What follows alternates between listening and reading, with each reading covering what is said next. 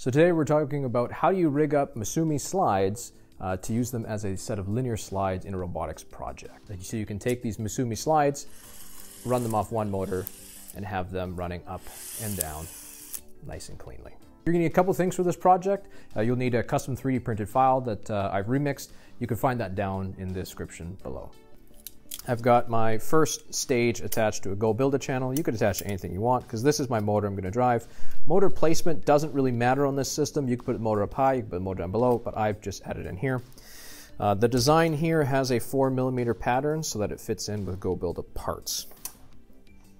And then on the inside here, I just have an M4 bolt covered in a couple different V-groove bearings. And then that M4 bolts is what is actually attaching it to my system here. These attach the Misumi slide using your 8mm countersunk screws. And on the other side of the adapter is a M3 lock nut that just slides right in and it holds itself in place because the bottom of this design has a hex head that fits right in perfectly. So my stage is going to be running up this way. And I'm going to be making a multi-stage system today. So I like to lay out my system to make sure that when I lay them out next to each other, they're both going to actually extend out. So the first thing that I'm going to do is, because I'm going to have to put another stage in between here, I'm going to have to use a sleeve nut. The problem with these sleeve nuts is that the sleeve nut's not going to fit through the hole on our standard Misumi slide because they only have a 3mm hole, but this sleeve nut's actually got an internal diameter of 4.5. So we're actually going to drill out the ends, the two ends of my slide here to make sure they go in. So let's head on over to my vise. And we're going to extend this out, give it a nice little clamp, making sure that we're going to get straight through on this hole here. Let's change that. So make sure that when you drill through, you're actually going to clear through and you're not going to actually lose half of your piece there. So let's actually drill through with a 4.5mm hole. I'm going to back the camera up a bit here so you can see. Should be nice and easy. We'll do the same thing on the other side. There we go. Clear out any aluminum chips. Now we've got our holes ready to rock, and that 4.5mm bit is just enough so that when you have your hole there, you can still get your countersunk screw in that top end. So, and we're going to mount these two together. In order to mount the two together, you'll notice that there's a hole in that center stage. That allows you to get your screw through. So I'm going to grab my bottom section, the one that says BOT, and I'm going to clip it onto the bottom stage here so that it lines up with my other unit. So how I get these on is I line up this back corner and then it kind of snaps in. So you kind of have to push against this side, roll it up and around, and it clips it in. I'm going to then mount my other hole that now has the larger sides on it through like so, and then I'm going to put through my sleeve nut to be able to put that one in. So I'm going to push my sleeve nut through, and that sleeve nut is perfectly sized so that it fits inside that plastic 3D printed adapter. We're going to flip it around, and then we're going to put through our M3 screw on this side. So you are going to need two. I would also suggest that you Loctite this screw in, because if you don't Loctite this screw, what's going to happen is, and now that I'm at the end, I need another 2mm Allen key to hold the other side. If you don't Loctite this, what's going to happen is it might loosen up a bit. And I'll show you here. Let's see if we can get this camera angle. If you can see right down in here, and that's going to be kind of tough, what's going to happen is that screw's going to kind of back out, and then it's going to actually end up getting caught in here. So by using that threaded insert, we have a nice flush fitting, so it's not going to get caught in that extra setting there. we'll do the same thing on the other side. This time I'm going to use a top system, and I'm going to get rid of my little M3 lock nut in there because that's going to cause me some troubles. Again, I'm going to hold it on one side, push it up and around, and it kind of gets a nice little click snap in. And I'm going to put my lock or my threaded bolt on this side, because this is the side that I drilled out. Is it the side that I drilled out? No, the other one is the side that I drilled out. This is the side that I drilled out. Gets a little squirrely when you start working on this stuff. There we go. So I've got that side drilled out. The other one, I've got my M3 screw. And let's go ahead and tighten that up. Again, I recommend you Loctite these. I'm not Loctiting this one because I'm going to take it off later, but I highly suggest you add some Loctite to these screws. You don't have to add Loctite to the lock nut side ones, but these ones you definitely do. Okay, so now I've got a nice dual stage up, ready to rock. Now I need to do the final stage of my system. So the final stage, the bottom section here has to have a spring, and this is going to be on the bottom section of your slide.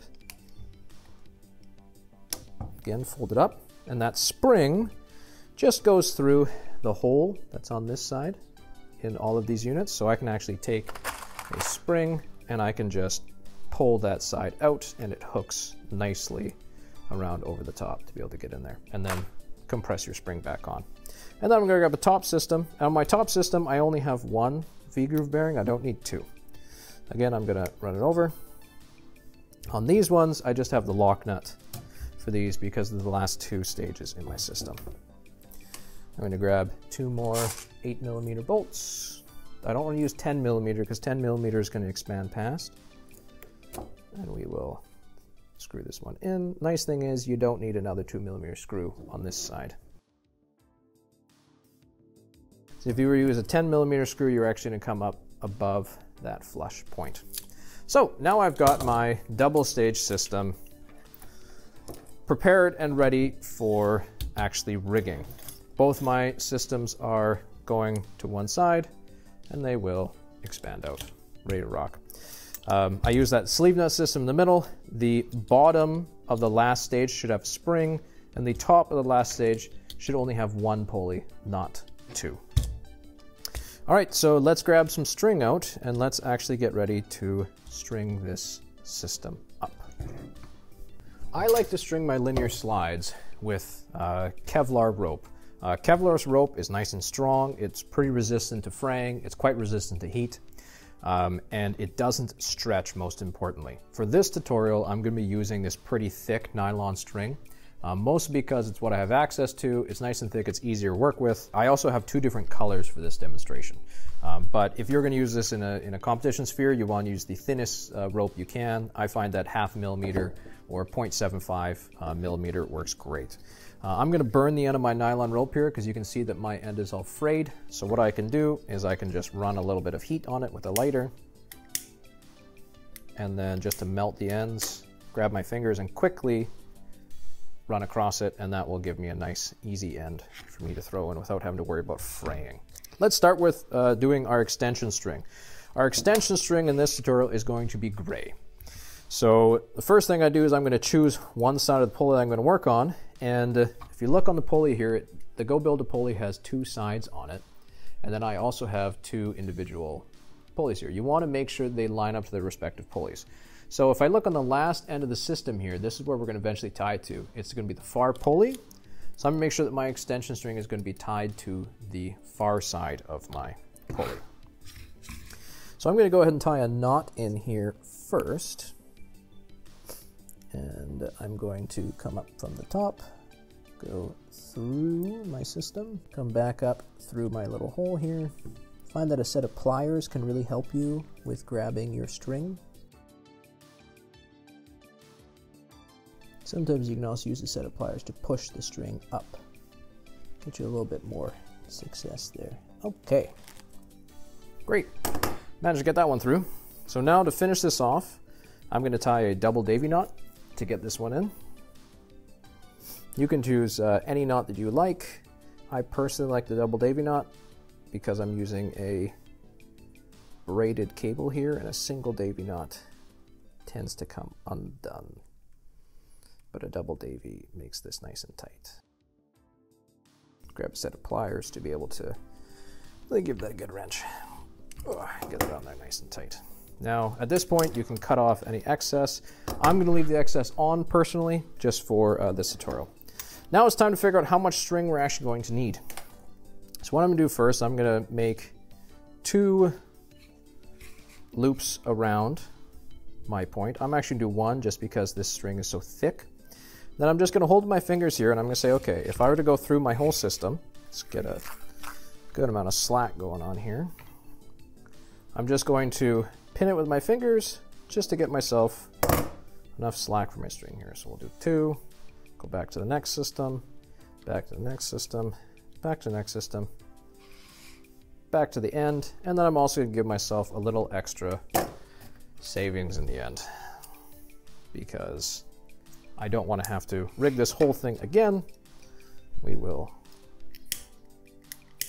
burn off our end here, make this easier to get through our V-groove bearings. Cool, so now we've got enough string for our whole system. It's time to start actually working it through. Make sure I still got my 1 loop.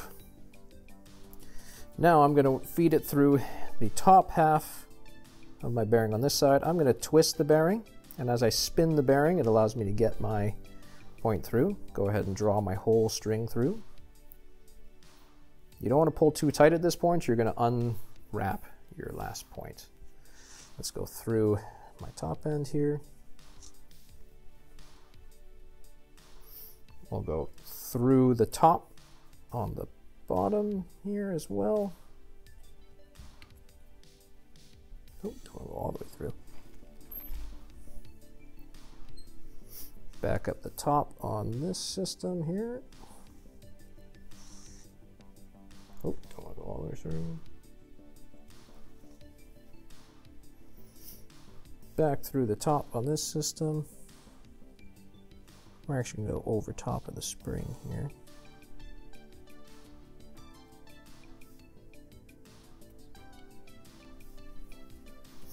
And then I'll come back up through my top here. And I'm just going to tie off a simple bow line to finish this off.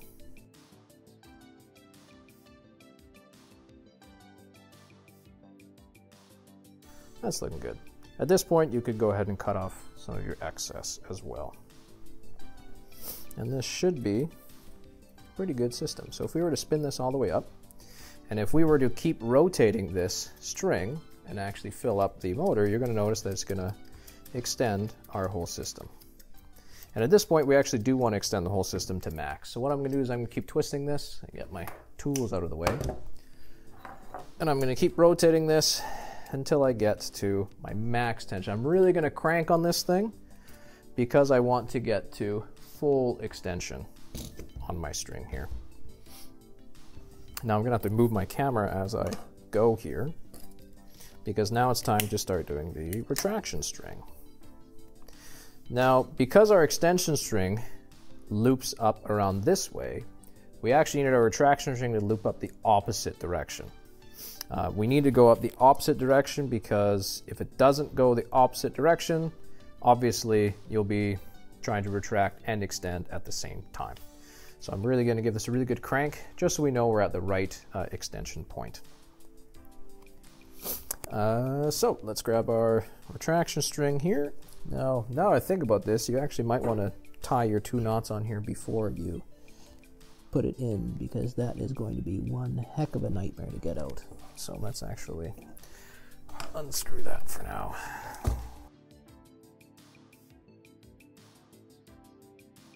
Again, tie yourself a double Davy knot.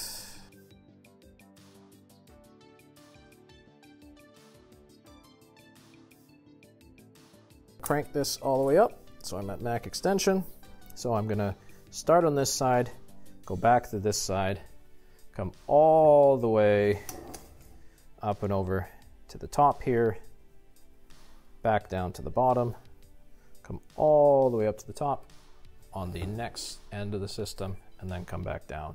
And again, I'm going to give myself a little extra slack because I don't want to have to recut any of this string. Now we've got our string ready to rock. Let's start with winding it up. I'm going to make sure I twist this thing by hand to get it all the way up to my max extension point. One full loop around.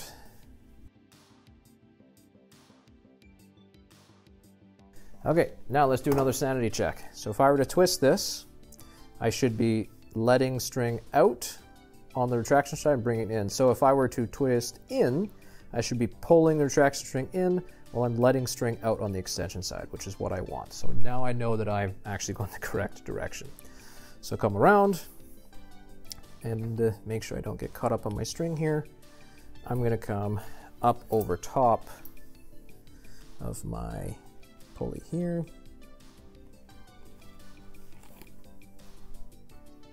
We're going to come all the way over to the top of this pulley here. I like to use my pliers to be able to grab my string. Makes life a lot easier. And then back up through the top of this side, making sure that I'm not getting my string all tangled.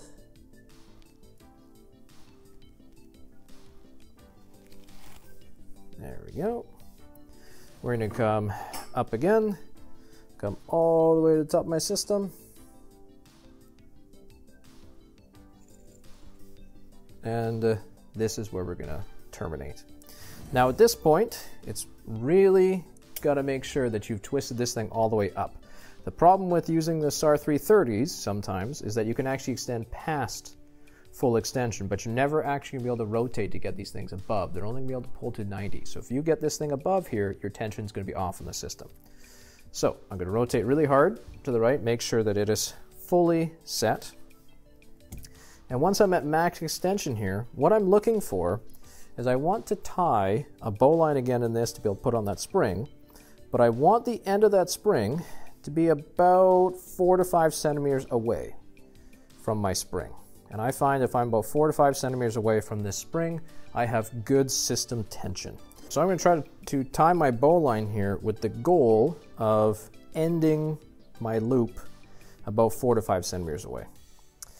This usually takes me a couple tries, to be honest. So don't feel bad if you're working through this and you're like, oh man, I have to tie it again and again and again, because that's pretty common. So don't worry. You can also kind of fudge your bowline around a bit too, which is why I kind of like the bowline in this respect.